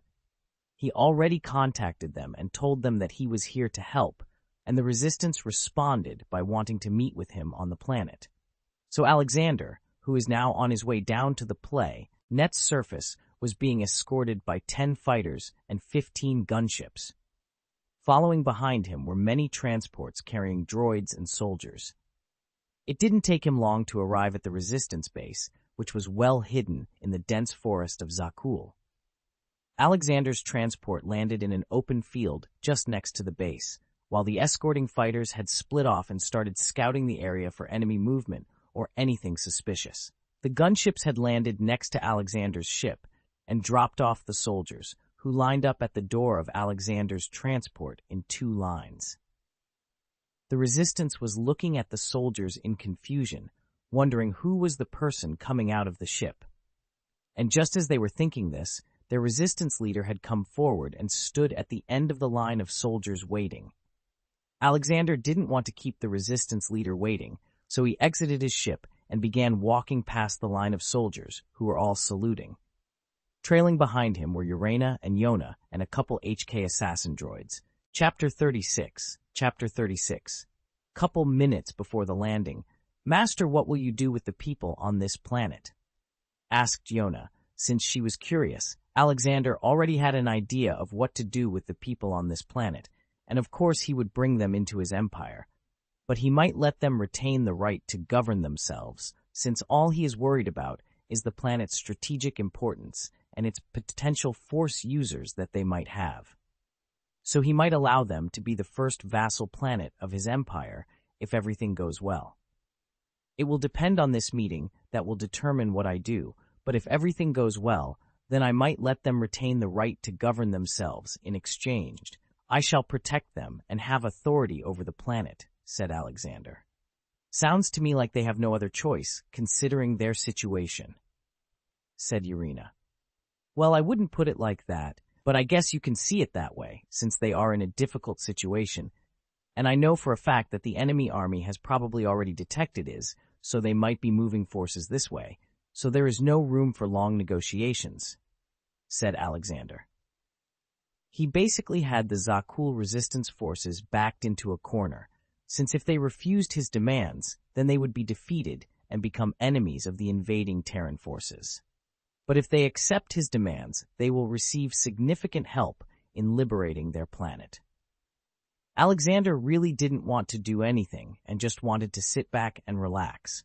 But as a leader, meeting with the resistance leader would be good for his popularity on the planet, and it will make his meeting with the resistance better, since he personally came, but for future battles, he will just send a subordinate. Walking down the ramp of the ship was Alexander, with Urena and Yona to his right and left, and a dozen HK assassin droids behind him. After a few minutes, he had approached the resistance leader and extended his hand to show that he was friendly. The resistance leader did the same, and they both shook hands. "You must be the one who I talked to before," asked the resistance leader. "Yes, I am, and I'm glad that we could meet in person. My name is Emperor Alexander." Hearing his title, the resistance leader had bowed his head slightly. "My name is Commander Gilsum, and I'm sorry for not knowing earlier, Your Majesty Alexander, but this is the first time I am hearing about an emperor of your name in the galaxy." "It's fine, since until now I have hidden from the other powerful forces of the galaxy," said Alexander. "TC, so that's the reason why," said Commander Gilsum. "Anyway, Your Majesty, time is of the essence, so if you will please follow me so that we can sit down and talk somewhere else," said Commander Gilsum. "Please lead the way," said Alexander as he followed Commander Gilsum into the resistance base. Along the way, Alexander could see that most of the resistance soldiers were under-equipped and using worn-out weapons and armor, which would not be good if the base was suddenly attacked. But other than that, the base was well hidden, since it was covered by a lot of trees, which would be hard to spot from above. After a few minutes of walking, they had arrived at a room where Commander Gilsum sat across from Alexander at the table. "So, Your Majesty, I'm sure you know of our situation just by looking at the git equipment of our soldiers," said Commander Gilsum. Alexander nodded. "Yes, they are very under-equipped, and I'm sorry to say this, but they won't last if the enemy attack this base with their full force." Commander Gilsum sighed. "It's even worse for the other resistance leaders since they are trying to take back key locations on the planet, but they don't have the equipment. Well, that's why I'm here, so that the resistance can win with the support of my army," said Alexander. Commander Gilsum was happy to hear this, but he knew that there must be a catch. "That is great, but I'm assuming you want something in return." Alexander smiled. "You are correct. My proposal to you is that in return for helping he resistance, the planet of Zakul shall fall under my empire's rule. But I will allow the planet and its people to retain a government and hold elections for leaders. As such, all I want is Zakul to be part of my empire," said Alexander. Commander Gilsum knew that there was a catch, but he didn't expect this. The offer was good since they will maintain their own government, but they will be a part of Alexander's empire, something which they know nothing about. "And what if I refuse your offer?" said Commander Gilsum as the resistance guards tightened their grips on their guns. "Then I will leave, but my forces will still take over the planet, and your resistance will either be treated as enemies or as neutral forces, depending on certain circumstances," explained Alexander. "So it's either join me or become my enemy, basically," said Commander Gilsum. "If that's how you want to see it, then I guess you can say that," responded Alexander. Commander Gilsum wasn't a politician, but he was born on this planet, and he knew how the previous government failed to protect them from the invasion, forcing him to lead a resistance against the enemy. Now he was in front of a person of power who could help his planet and would allow them to maintain a government on their planet led by the people of Zakul. He wasn't stupid, nor was he smart, but he knew that accepting this would be the best option for him and the people of Zakul. "Your Majesty Alexander, I accept your offer, but I don't know if the other resistance leaders will accept so easily," said Commander Gilsum. "That's good, and about the other resistance leaders, just try to get them on my side, and if not, then I am afraid that I will have to consider them to be rebels against the new Zakul government, and they will be taken prisoner," said Alexander. "Well, we don't all get along with each other since we all have different ideals, so I don't care as long as the people of Zakul are free once again." "Good, as long as I am here, the people of Zakul will be freed, and first let me give your men some proper weapons," said Alexander, as he was about to have Urena order some weapons to be transported to his location, but Cortana appeared in front of him. Master, there is enemy movement detected approaching the resistance base.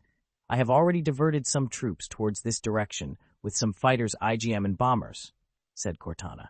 Okay, and have the soldiers who came with me to deploy around the base and get ready to defend, said Alexander. Yes, master, said Cortana as she disappeared. Alexander looked at Commander Gilsum, who was shocked from what he saw. Commander Gilsum, the enemy is heading towards this base, but don't worry, my army is on the way, but still have your men ready to fight, said Alexander. Commander Gilsum didn't waste time and immediately started issuing orders to the resistance soldiers. Alexander returned to his transport ship, where he would wait and watch the battle. Chapter 37. Chapter 37. Alexander was sitting in the deck of his ship, while outside his ship, dozens of soldiers and droids were surrounding his ship, protecting it from the enemy attack. Alexander had the gunship circle the area, scouting for the enemy, and report back what they saw. The resistance soldiers were preparing their defenses for the battle ahead. All over the base, one could see resistance. Soldiers running around the base, getting into their defenses, while the base alarms were going off. After a few minutes, the first line of defense was successfully set up, which contained resistance soldiers mixed in with Alexander's droids. Almost 20 minutes had passed, and there was no sign of enemy movement around the base, making some doubt whether or not the enemy was coming. Unfortunately, the timing of the soldiers' thinking wasn't the best, since the front line had started getting attacked by enemy soldiers. While above in the sky, the enemy fighters were escorting bombers in to bomb the resistance base, but the Terran fighters that were stationed in the area were already heading to intercept them, and they arrived just in time as the enemy was nearing the resistance base. The enemy tried to distract the Terran fighters in order to get their bombers through, but the sheer number of Terran fighters were overwhelming. Plus, with the support from the resistance anti-fighter guns, the enemy fighters and bombers were stopped from completing their mission. On the ground at the front line, the resistance soldiers mixed with Alexander's droids were holding against the enemy attack, which had intensified since enemy shock troopers had started attacking the front line, killing a lot of resistance soldiers and destroying a lot of droids. The front line wouldn't last that long against the enemy, since some of them started to retreat to the second line of defense.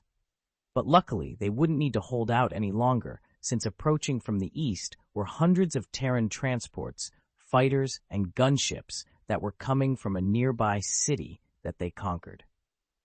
Commander Gilsum was already told by Alexander that those were his reinforcements, so he told his resistance soldiers to not shoot the incoming reinforcement. But the transports were still a few seconds out, so the Terran fighters and bombers rushed ahead of the transports, breaking their escort formation, and started supporting the front line. At this time, a fresh wing of enemy fighters had made its way to the battlefield and started dogfighting with the Terran fighters that were already there. And within seconds, the reinforcing Terran fighters coming from the east had made its way to the front line and started supporting their allies. While the fighters began fighting with the enemy fighters and the bombers started bombing the approaching enemy troops, the Terran transports had made their way to the resistance base and started to land all around the base where there was space. The gunships went to the front line and started offloading small amounts of troops, and after they offloaded these troops, the gunships started supporting the front line, destroying the enemy heavy vehicles. So far, the enemy hasn't been able to send out their own gunships, since the Terran fighters currently maintained a heavy air presence over the battlefield, preventing enemy gunships from reinforcing the front line. The battle started to turn in the favor of the resistance, thanks to the support of the Terran army. The general of this Terran army had immediately gone to report to Alexander, who was still on his transport ship, watching the battle. And since he was a general, he was allowed aboard the transport, and he walked to the bridge of the ship where Alexander was at. "Your Highness, the 15th Legion has arrived, and are supporting the front lines as we speak, and we should have control over the battlefield once our heavy artillery and vehicles get offloaded from the transports," reported General Zed Alexander, who was looking at the many screens in front of him which showed the battlefield, had turned around in his chair facing the general. "Very good, General Zed, you have arrived on time," said Alexander. "'T would have been sooner, Your Highness, but after liberating the city east of here, it took us some time to load all of our troops back up and make it over here." General Zed was really rushing once he heard that the Emperor was under attack, even leaving behind some of the slower troops to stay in the city. "It's fine, General Zed. My safety was never at risk anyway," said Alexander, since it was true that his safety was never threatened. "Of course, Your Highness, I was just being cautious since you are the most important person on this planet right now, so your safety is our top concern," said General Zed. "No, that's why I appreciate all the soldiers and leaders in the army for putting my safety above all else, even if I am the most protected person on the planet, but forgetting about small talk.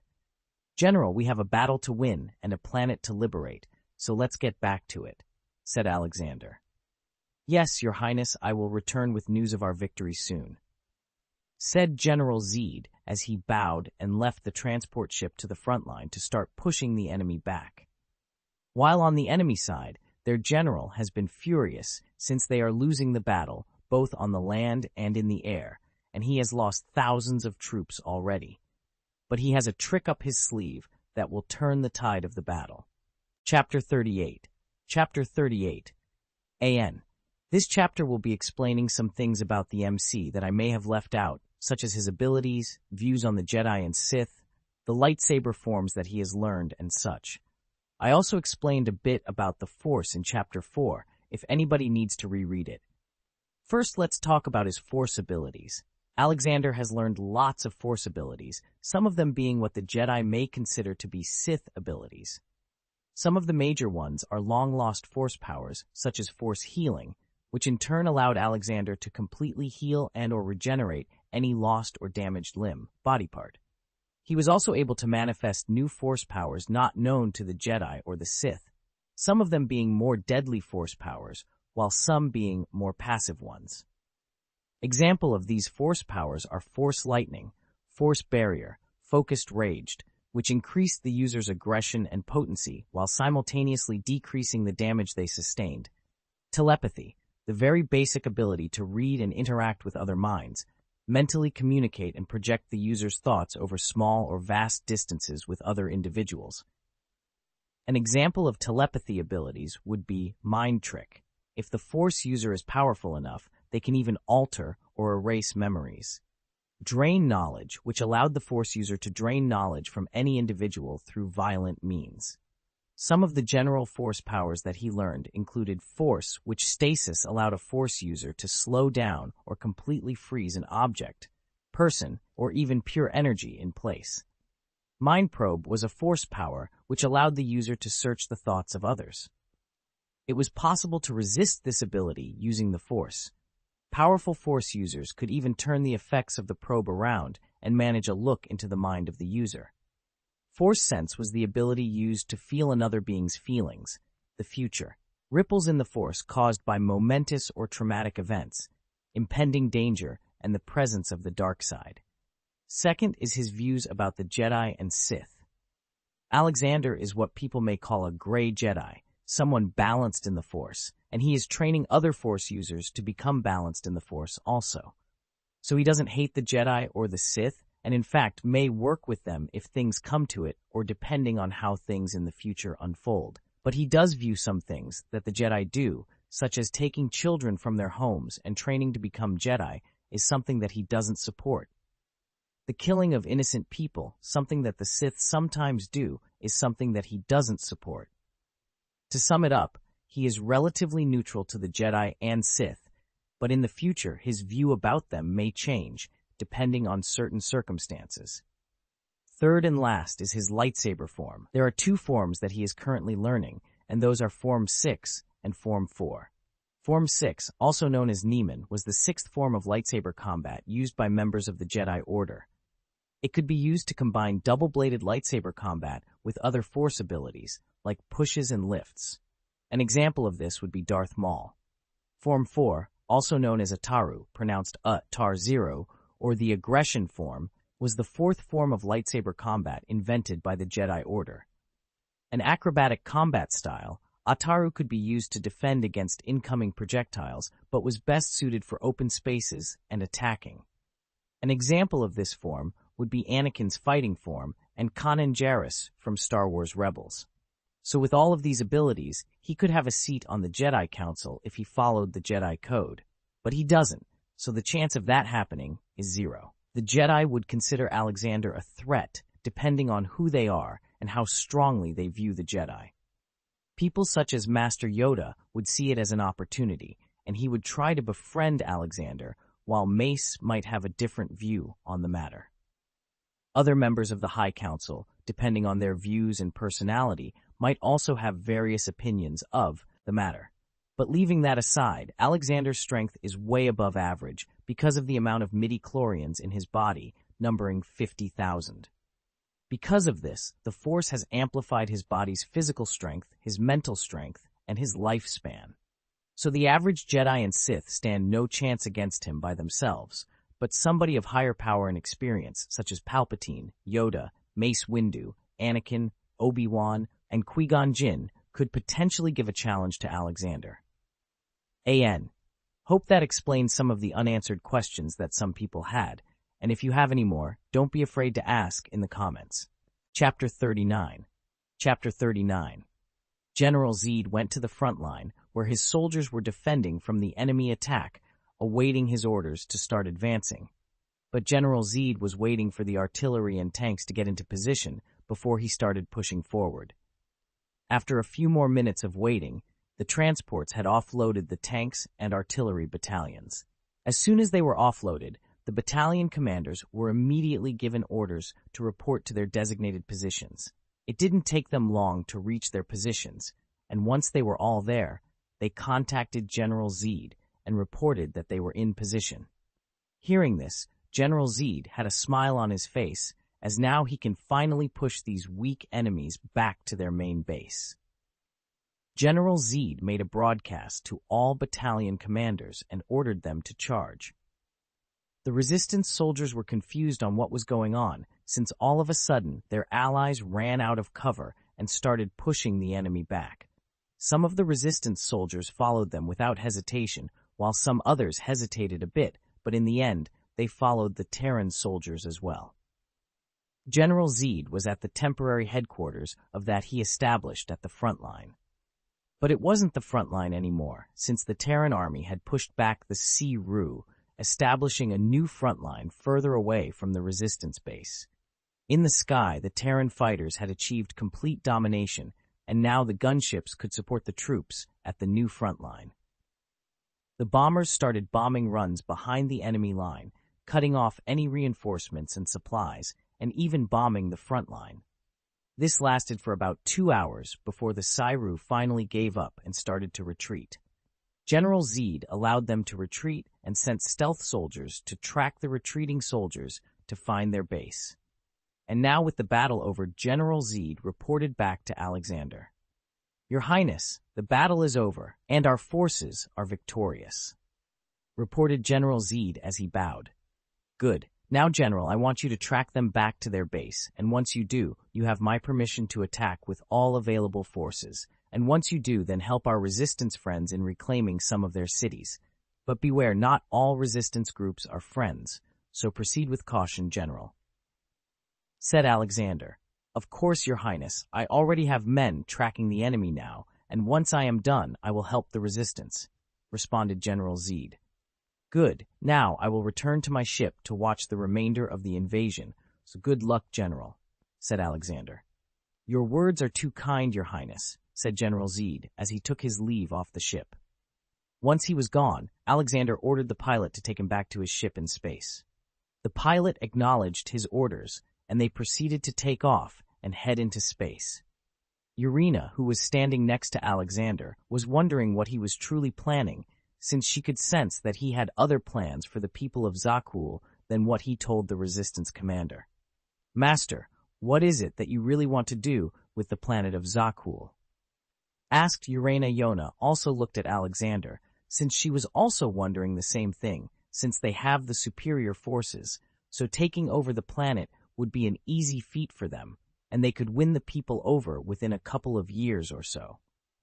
Alexander, hearing the question that Urena was asking, wasn't surprised that she asked this, since they have spent a lot of time together, and they knew when he had ulterior motives. So you figured out that I was planning something else, said Alexander as he stopped what he was doing and looked at Urena.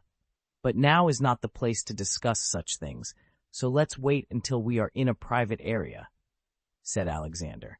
Urena and Yona nodded, since as his servants they were curious as to what Alexander wanted to do, but of course if he refused they also knew their place as servants and wouldn't ask about it again. But Alexander always told them that if they have anything to ask them, then don't be afraid, since he won't punish them for questioning his actions. He said this because he is new to being an emperor, so if they have a better plan, or simply want to know his plans, then he would gladly tell them. But that was only for Urena and Yona. Any other person that questions him will be seen as disrespect. Back on the surface of the planet, Commander Zed had started making plans with Commander Gilsum to start contacting the other resistance leaders to start combining forces, and those that don't agree will be considered enemies of the Terran army. But somewhere on Zakul, a resistance leader of another group was a woman, and she was wielding a lightsaber, fighting off some of the Siru with resistance soldiers behind her. Every swing of her lightsaber ended with a dead Siru. After striking down the last Siru, she had turned off her lightsaber and looked to the sky as she felt two familiar presences leaving the planet. "We will meet soon, my sisters," said the woman as she started shouting orders at the other resistance soldiers to move forward. Marina and Yona had also felt a familiar presence, but only for a second before it disappeared. Because of this, they couldn't figure out who it was, but they knew that it was a powerful force user, so they told Alexander about it as they headed out of the planet's atmosphere. Chapter 40. Chapter 40. Alexander had returned to his ship and received a report on his armies on the ground. So far, 5 generals have landed on the surface of the planet and liberated 5 cities on the surface of the planet already. 4 of these cities were minor cities, while one of them was a major city held by the enemy. Taking the major city crippled some of the enemy supplies, and the Terran Empire was able to take a lot of prisoners. The fighting on the ground was intense, as all over the planet battles were ongoing, either between the Terran army and the Siru, or the resistance cells and the Siru.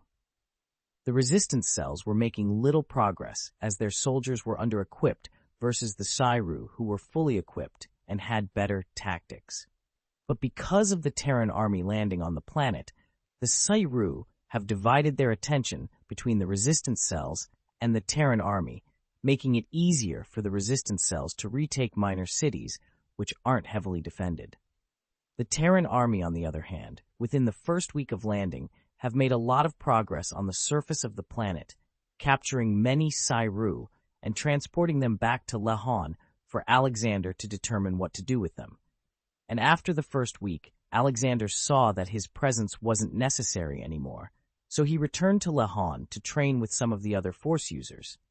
He left Yona to lead the Terran forces in the system in his absence. After returning to Lehon, Alexander mostly spent his time doing nothing but being spoiled by the maids of his palace, who took care of everything for him. He did this because most of his time was spent learning new force techniques, some which took a lot of concentration and was mentally exhausting. And since overworking was the death of him in his previous life, he didn't spend too much time on mastering new force abilities, but just enough to make a good amount of progress.